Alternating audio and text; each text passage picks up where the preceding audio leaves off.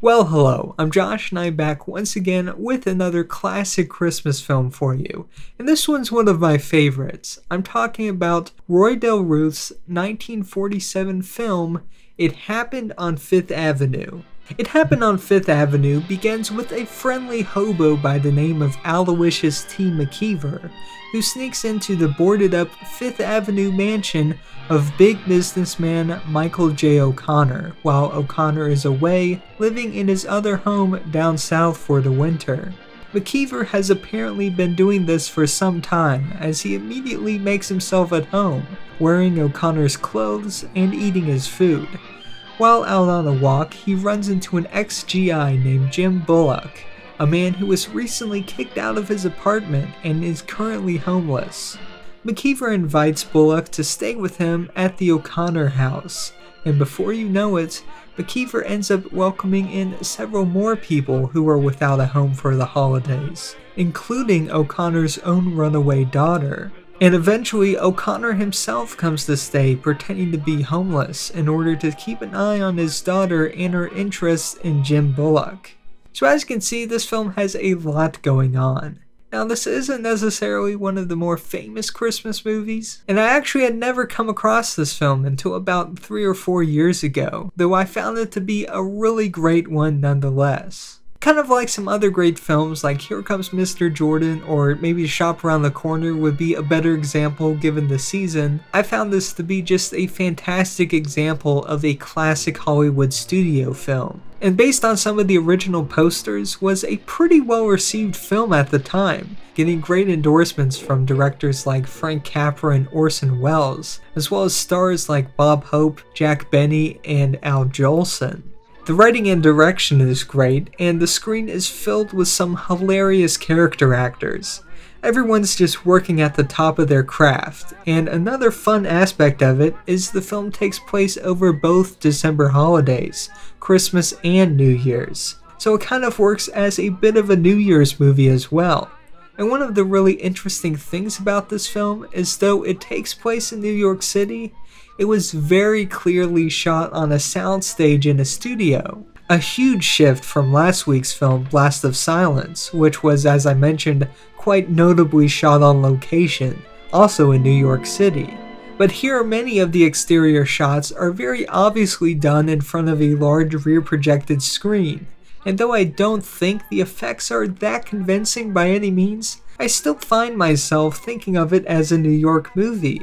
I think part of the reason it works here is because they use these effects so frequently, it just becomes a part of the way the story is told, rather than it calling attention to itself when used sparingly. It ends up giving the visuals of this film this kind of heightened reality to it that makes you feel like you're watching a play.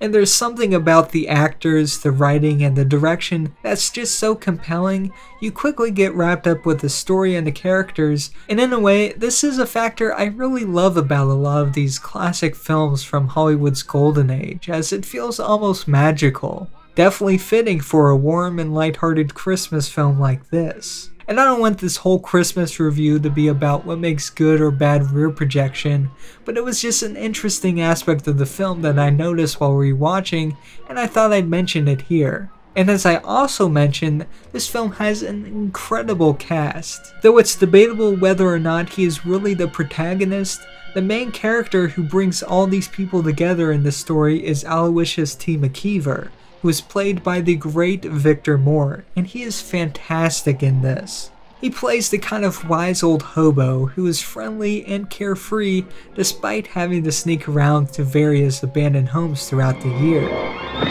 In fact, if you didn't already know he was poor, you would never believe it, as he carries himself as quite a rich man despite borrowing everything he has. And sure, sneaking into other people's homes when they're away is not really something to try out in the real world, but it's quite fun for a movie, as it allows for him to be contrasted with the very wealthy Michael J. O'Connor, who's one of the richest men in town and yet isn't happy at all.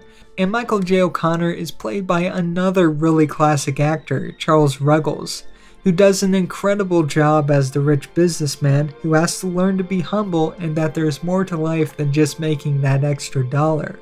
Don Defore plays Jim Bullock, and he is great as well.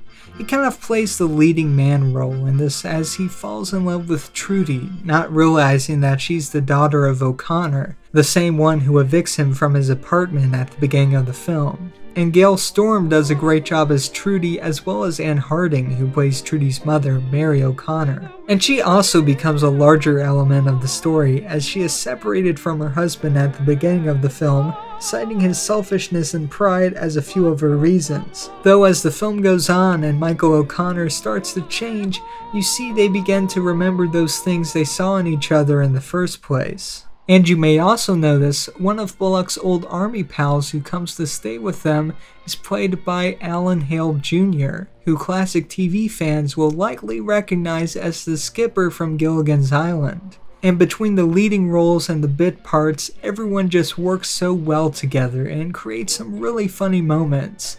Nobody tries to outshine the other, they all just know their parts and play them perfectly to make up this wonderful ensemble cast. And as I said, this film is a bit of a hidden gem that sadly I don't usually hear a lot of people talking about. You'll sometimes see it pop up in holiday movie bundles and occasionally it'll be on TV, but that's usually all I hear about it. But over the years since I've seen it, it's really become one of my favorites. It has this kind of cyclical nature to it, where McKeever comes back to this house every winter to stay through the holidays, and watching this film is such a great time and the characters are so fun, it makes revisiting it every year feel almost like you're seeing old friends again, so I've always looked forward to watching it around this time. And if you want to watch it happen on Fifth Avenue, you can get it on all the usual streaming sites as a rent or buy option. And there are also a few ways to get it physically as well. You can pick it up pretty easily on DVD or Blu-ray, and as I said, it's also available often in some holiday movie packs or things like that. And the Blu-ray I have is pretty good. It was put out by Warner Archive, and I've been using it for clips throughout this video, so you can see the film looks great on it. The only downside is that it's pretty bare bones as far as special features go. It does have a pretty cool adaptation of the film for radio that was made back in 1947, so that can be kind of cool to put on, but other than that, there's not really anything else on it. Alright, so for my comment question, I'm wondering, what Christmas films do you watch every year? As I said, there's just something about this film that keeps me coming back every single December, and I'm wondering, what are some of your favorites? Be sure to put them in the comment section down below and start discussing. Hit the like button if you enjoy this video, and subscribe if you want to see some more of these. Be sure to keep watching movies, and have a Merry Christmas! Some holly wreaths and mistletoe, a great big Christmas tree, a winter's day with lots of snow. That's what Christmas means to